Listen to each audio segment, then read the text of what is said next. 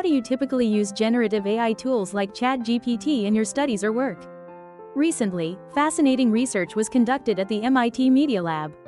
This study scientifically investigated how AI tools might influence our brains and learning processes.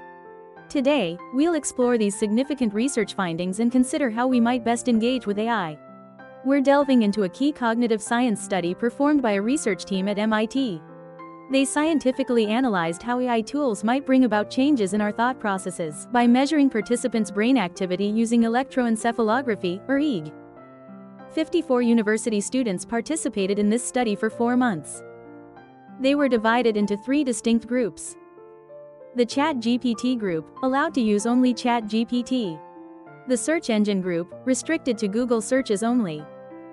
The brain-only group, who relied solely on their own knowledge, without any tools.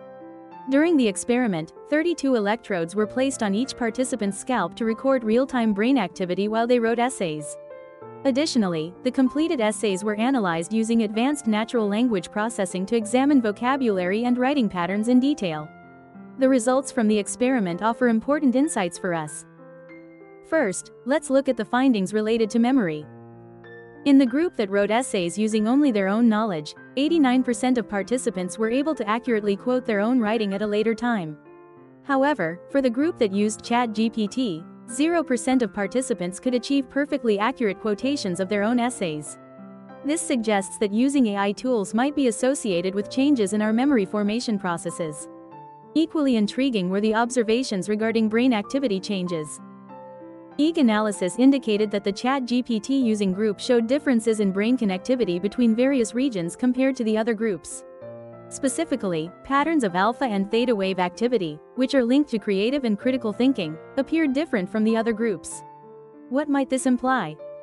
It suggests that our brains may adapt how they function based on the tools we use. Much like how using a smartphone might alter how we retain information. AI tools could also be influencing our thought patterns. Interesting discoveries were also made concerning the psychological aspects. Many in the ChatGPT group expressed complex feelings about the sense of ownership over the essays they produced. Comments like, "I think 50% is mine, and 50% is AI's work," or, "I'm not even sure if I truly wrote this," were frequently heard. In contrast, 94% of the group that didn't use tools reported their work as completely their own. This indicates that AI tools might also affect our identity and sense of accomplishment regarding creative output. Furthermore, the study included an investigation into participants who were accustomed to AI tools but were then asked to write without them.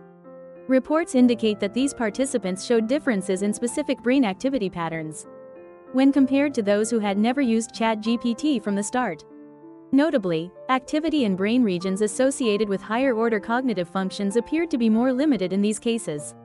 Researchers have termed this phenomenon cognitive debt, contemplating that over-reliance on AI tools might influence our cognitive abilities over time. Linguistic analysis also revealed notable results. AI-generated texts tend to show similarities in writing style and vocabulary, which raises concerns about potentially limiting creativity. Essays from the ChatGPT group were reported to exhibit similar patterns. Conversely, the essays from the group that did not use tools demonstrated greater individuality and diversity. While AI tools offer efficiency, they might also influence our creativity and unique expressive voice. However, the findings are not entirely concerning. The research also revealed encouraging findings. Interestingly, a group that first gained experience writing without generative AI, and then subsequently used it, showed positive changes in certain aspects of brain activity. This suggests that once foundational thinking skills are well developed, integrating AI can potentially lead to more creative and effective outcomes. The key, it seems, lies in the timing and method of using generative AI. What can we learn from this research? AI tools are powerful and convenient instruments in the modern world. However, how we use them can significantly influence our cognitive abilities and creativity. For students in their learning phase, or anyone looking to develop new skills, these findings could serve as an important guide. Researchers propose that it's crucial to find a smart way to engage with AI tools. While benefiting from their efficiency, it remains vital to continue nurturing our most precious ability, the power to think and create for ourselves. This study represents a crucial first step in understanding the complex interaction between AI and our cognitive abilities. As research continues, we'll better understand how to use AI tools effectively.